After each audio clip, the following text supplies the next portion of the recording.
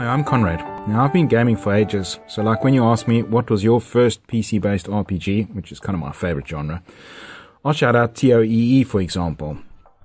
If you don't know it, you were in nappies at the time. I used to create Doom and Quake LAN parties, and my first YouTube was in fact a LAN party promotional clip.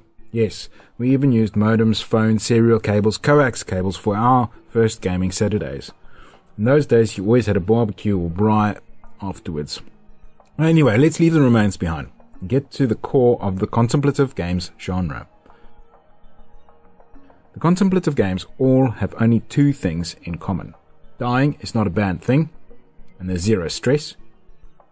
You will not get carpal tunnel syndrome. So, in a few games in this category, it is possible to die. Well, as I said, that's not a bad thing. In Anna, for example, if you fall off a cliff or if you just walk into the water, you get a gentle rebuke and you resume a few yards away. There isn't a scoring system. And it requires you, spoiler, for example, to step off the edge sometimes, literally and figuratively, which is why it's kind of squarely in the genre.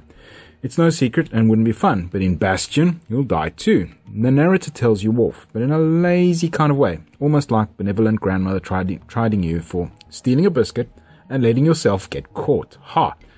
Bastion's one of the few games in this category, for example, where a lot of crazy clicking is involved, but it's in this category for a reason, and that reason is a set of elements that contemplative genre games all have. They have to score highly on, otherwise they're not in.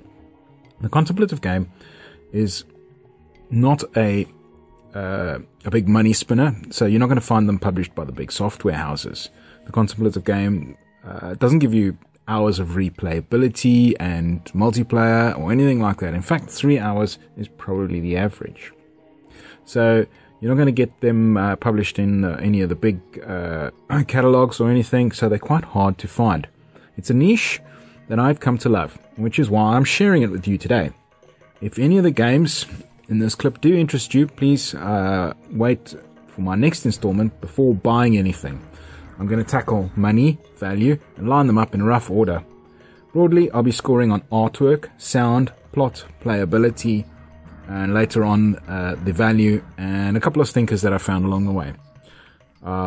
Like and subscribe.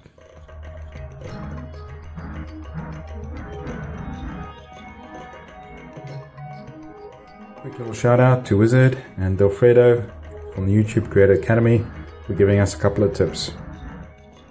Ciao.